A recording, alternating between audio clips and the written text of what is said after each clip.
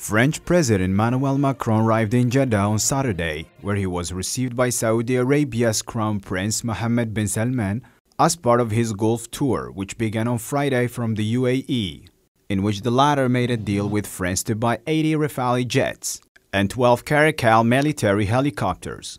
Macron and Saudi Crown Prince are expected to discuss regional issues, including the Iran nuclear matter and Lebanon. The meeting took place in Jeddah, where the kingdom is amid hosting its first Formula One race. It's the latest push by the young Crown Prince to showcase the social reforms. Meanwhile, though, the prince has also spearheaded a pervasive crackdown on human rights activists and critiques, ending up with Saudi writer Jamal Khashoggi assassination in late 2018 in Turkey, an operation that stained the prince's reputation abroad.